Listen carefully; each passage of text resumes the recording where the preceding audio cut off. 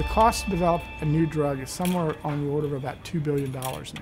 So they have to get an adequate return on investment, or what you're going to see is fewer drugs coming to the marketplace. You could lower the cost of medications for everyone if you could reduce the cost of the component parts. We teach students how to solve problems, and that's something that kind of transcends the discipline. If you can pair those engineers up with a physician or a medical researcher, you can actually get some synergy that would actually help you solve some fundamental problems in healthcare. There are very tough chemical engineering problems that need to be resolved. And so our students in all aspects are getting an opportunity to learn new skills.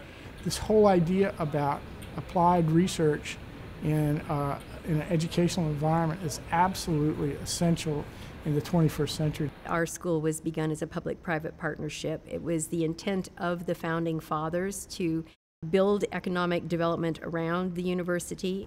When people start hearing about what we're doing, there's a lot of people that want to participate. The idea of being able to work in an academic environment and develop new technology that can be quickly implemented in the marketplace is kind of a unique. My expectation is a lot of the pharmaceutical companies will want to partner with us. Our students want to do things that have value.